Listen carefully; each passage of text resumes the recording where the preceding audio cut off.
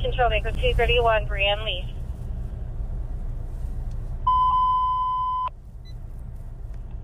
Control Baker 231, Officer Bre Leath.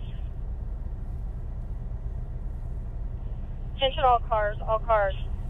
On Thursday, April 9th, 2020, at approximately 14:57 hours, IMPD Patrolman Bre Leath Baker 231 was shot and killed in the line of duty while responding to domestic disturbance located at 1803 Edinburgh Square in Indianapolis. Baker 231 selflessly answered the ultimate call of sacrifice, serving the city of Indianapolis and its citizens. Baker 231 Officer Bre Leath and her family will always be remembered in our prayers. Baker 231 Patrolman Leath is now 1042 for the last time. May she rest in peace. Control units, resume normal traffic.